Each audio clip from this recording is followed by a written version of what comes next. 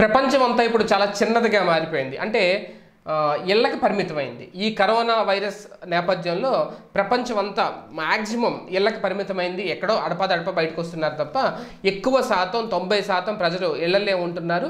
ఇక సాఫ్ట్వేర్ ఉద్యోగులు లేదంటే మరికొంతమంది ఉద్యోగులు ఎవరైతే ఉన్నారో వాళ్ళందరూ కూడా వర్క్ ఫ్రమ్ హోమ్ చేస్తూ ఇంట్లోనే ఉండడం అనేది ఈ లాక్డౌన్ నేపథ్యంలో ప్రస్తుతం కొద్ది రోజులుగా జరుగుతున్న పరిస్థితి. అయితే ఈ మహమ్మారి దెబ్బకు భయపడుతూ ఈ నివాసాలను కూడా వదలడం లేదు ప్రజలు అనేది ఈ క్రమంలోనే చాలా వరకు సాఫ్ట్వేర్ కంపెనీలు వాళ్ళకు ఉన్న ప్రాజెక్టులను కంప్లీట్ చేయాలి కాబట్టి వర్క్ ఫ్రమ్ హోమ్ విధానాలని అమలు చేస్తుంది. అయితే ఈ లాక్డౌన్ సమయంలో పెద్ద సంఖ్యలో ఉద్యోగులు ఇళ్లలోనే ఉండి విధులు నిర్వహించడం, సాధారణంగా సాఫ్ట్వేర్ రంగంలో ఇంటి నుంచి విధులు నిర్వహించడం అనే విధానం ఉంది అనేది ఇప్పుడు మొత్తం అందరూ ఉపయోగించుకుంటున్నారు ఆ విధానాన్ని. మొన్నటి వరకు ఉన్నా సరే అది పెద్దగా ఎవరికీ తెలియదు. ఏదైనా ఇంపార్టెంట్ పరిస్థితుల్లో లీవ్ దొరకనప్పుడు, వర్క్ ఎక్కువగా ఉన్నప్పుడు, ఆఫీస్కి రాలేని పరిస్థితుల్లో ఉన్నప్పుడు 1-2 రోజులు వర్క్ ఫ్రమ్ హోమ్ ఇచ్చేవారు ఏమన్నా లాంగ్ టూర్. కానీ ఇప్పుడు ఈ లాక్డౌన్ వల్ల ప్రతి కంపెనీ కూడా ప్రతి ఎంప్లాయీకి కూడా వర్క్ ఫ్రమ్ హోమ్ ఇవ్వాల్సిన పరిస్థితి వచ్చింది. ఇప్పుడు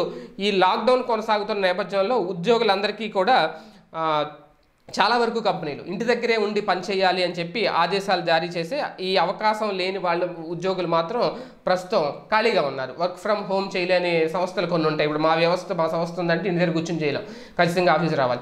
ఇలాంటి కొన్ని సంస్థలు, మీడియా సంస్థలు కూడా అంతే. మీడియా సంస్థలో కొంతవరకు మాత్రమే, కొన్ని భాగాలు మాత్రమే ఇంటి దగ్గర నుంచి చేయడానికి స్క్రిప్ట్ రైటర్లని, సబ్ ఎడిటర్లని వీళ్ళ వరకు మాత్రమే ఛాన్స్ ఉంటుంది. మిగిలిన వాళ్ళందరూ ఖచ్చితంగా వీడియో ఎడిటర్లు ఇలాంటి వాళ్ళు ఉన్నారంటే ఖచ్చితంగా ఆఫీస్కి రావాల్సిందే. టెక్నికల్ సిబ్బంది కుదరదు. సో ఇటువంటి నేపథ్యంలో ప్రస్తుతం ఈ లాక్డౌన్ ఇదొక కొత్త పాఠాన్ని నేర్పింది కొన్ని సాఫ్ట్వేర్ కంపెనీలకి అనేది ఇప్పుడు చాలా క్లియర్గా అర్థమవుతుంది. ఎందుకంటే కంపెనీలు కూడా ఈ విధానం ఏదో బాగుంది, తక్కువ ఖర్చుతో ఎక్కువ పని చేయించుకోవచ్చు అనే ఆలోచనలో కూడా ఇప్పుడు ఉన్నాయి. ఇదే విధానం భవిష్యత్తులో కూడా ఉంటే ఎలా ఉంటుంది అనే ఆలోచనలో కూడా కంపెనీలు పడ్డాయి అనేది కూడా ప్రధానంగా తెలుస్తుంది. ఈ నేపథ్యంలోనే దీన్ని ఇలా కంటిన్యూ చేయాలి అనే ఆలోచనలో కొన్ని కంపెనీలు ఉన్నాయి. సాధారణ రోజుల్లో 25% మంది ఉద్యోగులు ఇంటి నుంచే పనిచేసే విధానాన్ని అమల్లోకి తీసుకొచ్చేవారు గతంలో.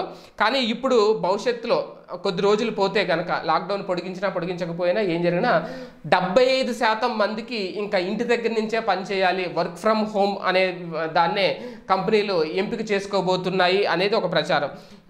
ఇప్పటికే దీనికి సంబంధించి టీసీఎస్, టాటా కన్సల్టెన్సీ సర్వీసెస్ ఏదైతే ఉందో అది ఫస్ట్ ఆ కంపెనీ ముందడుగు వేసిందంట. 75% ఉద్యోగులకు ఇంటి దగ్గరే ఉండి పని కల్పించాలనే ఆలోచనలో టీసీఎస్ ఉంది అనేది ఒక సమాచారం. అయితే దశల వారీగా పెంచుతూ 2025 లోపు 75% చెయ్యాలి అనే ఆలోచనలో ఆ కంపెనీ ఉంది అనేది సాఫ్ట్వేర్ రంగంలో వినిపిస్తున్నమాట. ఎందుకంటే దీని వెనక పెద్ద కోణం ఏం చూడాల్సిన అవసరం లేదు, పెద్ద ఉద్దేశం ఏమీ లేదు. ప్రస్తుతం కరోనా వైరస్ వ్యాప్తి నేపథ్యంలో సాఫ్ట్వేర్ రంగం కూడా తీవ్రంగా దెబ్బతింది. ప్రధానంగా ఎప్పుడైతే అమెరికాలో పరిస్థితి ఈ విధంగా ఉందో, అమెరికా ఆధారిత కంపెనీలు, సాఫ్ట్వేర్ కంపెనీలు ఏవైతే ఉన్నాయో అవన్నీ కూడా గట్టిగా దెబ్బతిన్నాయనే చెప్పాలి. ఈ నేపథ్యంలోనే వర్క్ ఫ్రమ్ హోమ్ విధానం మీద దృష్టి పెట్టిన కంపెనీలన్నీ భవిష్యత్తులో పరిస్థితులు ఎలా ఉంటాయో తెలియదు కాబట్టి ఖచ్చితంగా వర్క్ ఫ్రమ్ హోమ్ విధానం గనక ఎక్కువగా పెంచుకుంటూ పోతే కంపెనీకి కూడా చాలా వరకు కలిసి వస్తుంది, ఉద్యోగులకు కూడా ఇంటి దగ్గర నుండే పనిచేసే అవకాశం కల్పించినట్టు అవుతుంది. కాబట్టి ఈ విధానం ఏదో బాగుంది, భవిష్యత్తులో వర్క్ ఫ్రమ్ హోమే ఎక్కువగా అమల్లోకి వచ్చే అవకాశం ఉంది అనేది సాఫ్ట్వేర్ నిపుణులు చెబుతున్నమాట. ఈ వీడియో గనుక మీకు నచ్చినట్లయితే లైక్ చేయండి, షేర్ చేయండి. మరిన్ని వీడియోస్ కోసం మా ఛానల్ను సబ్స్క్రైబ్ చేయండి.